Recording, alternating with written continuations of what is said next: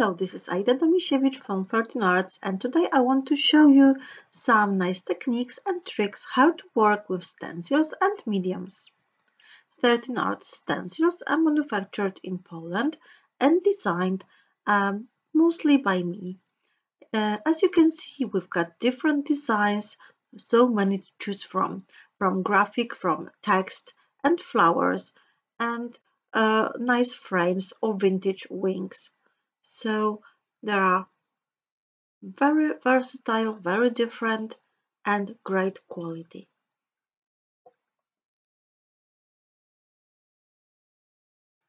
The most popular and easiest way to use stencils is to use it with modeling paste. So just grab a spatula knife or a rubber brush and just use it with stencil. You've got nice 3D design. You can dry it with a heat gun or just leave it to dry naturally. The other way, very easy way, to have 3D effect is to use a stencil with gel medium. The design will be transparent. Now I want to show you many ways how to work with colorful mediums. So if you have these nice backgrounds with modeling paste and gel medium, you can spray it with mist. But what's really interesting, you can wipe off the excess. So as you can see on the left, you've got modeling paste and the effect is not that good. But if you wipe off the spray from gel medium, it's much better. The next technique is mixing different mediums with themselves. So if you've got colorful paint, any kind of paint, you can mix it with modeling paste. If you want to color gel, you can mix it with water ink, or you can mix it with powders, colorful powders like rainbow color powders. Look how easy it is to get your own colorful gel. And if you want to have much more texture, or if your paint is too liquid or your gesso is too liquid, add texture powder. You can see here I mix texture powder with black gesso to receive really nice, thick, quite dry paste to achieve the best effect I can. You can also mix it with paint. You can also mix it with the paint and modeling paste to get it to make it thicker. If you want a crackle paste, you can add it to white gesso, which is already thick, but it will be much thicker and it will crack after applying. So many different ways to mix colors, to mix different mediums, and I will show you how to use them later.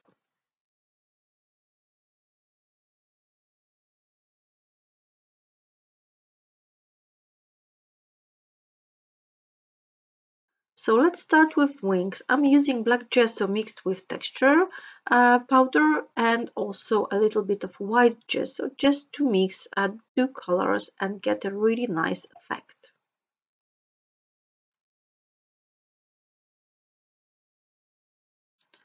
Next, I'm applying colorful gels. One is with water ink, one is with rainbow powder, but it really doesn't matter. And in the middle you can see they mix together, so you've got really nice shades of color. Next we're applying paints. This one is mixed with texture powder, but you can mix different paints. You can mix gels, you can mix gesso, so you can see it's a really nice and cool effect if you really mix different mediums with themselves. So the effect is much more interesting.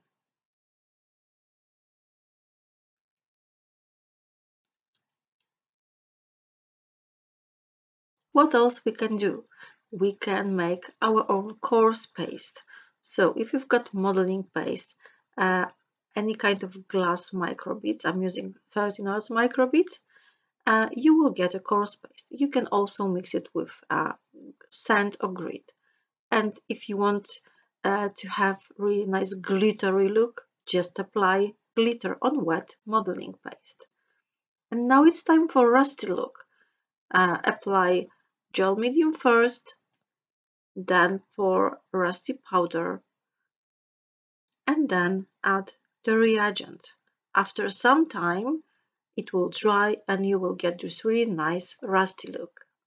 Next, if you want to have shiny gel, not just colorful, just only shiny gel, you can mix the gel medium with shiny powders or color glows. And also you can mix the colors on your design and you will get a really nice effect.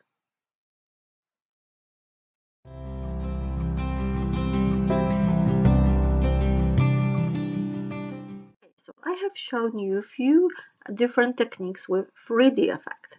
But what about flat effect? We want to make them in art journals or cards or sometimes on layouts.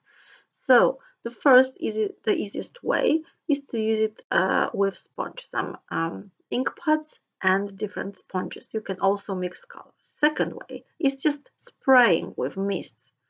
Also, you can use sea sponge and paints, acrylic paints, water paints, up to you, and just apply it with the sponge.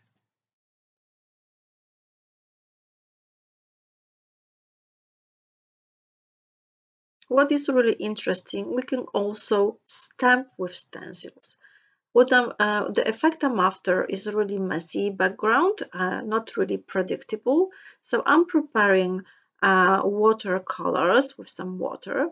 Uh, Also, you can apply it with a sponge, but even better effect is with stamping. So I'm just applying some paint on the stencil and I stamp with it. It's kind of unpredictable effect. You can add some water as well, but I like this watercolor background as well. You can also layer different techniques. You can add some black ink with a sponge, but you can also draw. You can outline. You can just color the design with the pencils or pen. So it's really a really versatile product, and you can use it in so many ways.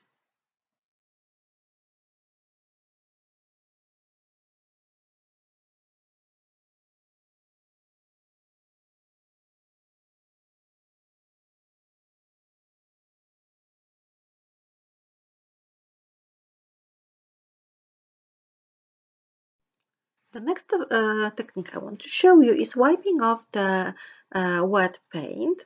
So I'm applying clear gesso on the left paper to prime it, and on the right you've got watercolor paper, just watercolor paper. And when you apply the paint, you can use a stencil to wipe off your design.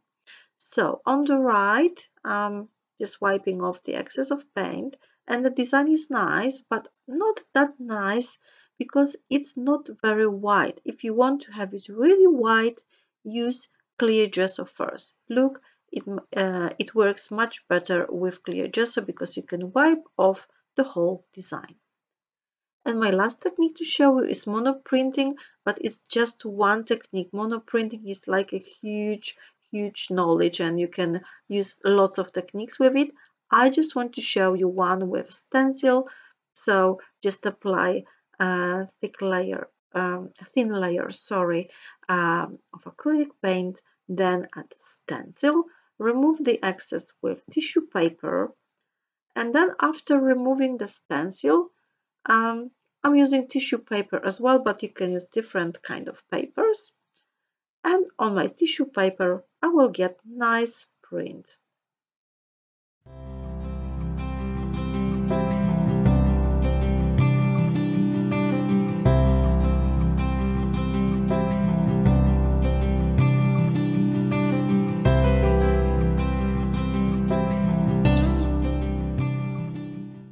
Now it's time for our canvas. So I've already have wings I've made at the beginning of this tutorial, and I want to have another layer of stencil, but this time I want this nice shiny golden look. So I mix gel medium with color glow and shiny powder to receive this nice effect. After the paste is dry, I am stamping. I'm stamping randomly with my stamp Victoriana. It's really nice stamp for background. So be careful because it's canvas, and in some places you have to be careful to achieve nice print. After stamping, I will apply some elements. I've chosen some metal elements, and I'm making a background for my paper doll from Tim Holtz, and I'm applying everything with gel medium. Gel medium dries a little bit longer than regular glue, so I still have time to move my elements, to remove something, or to add extra elements. So I like to work with gel medium.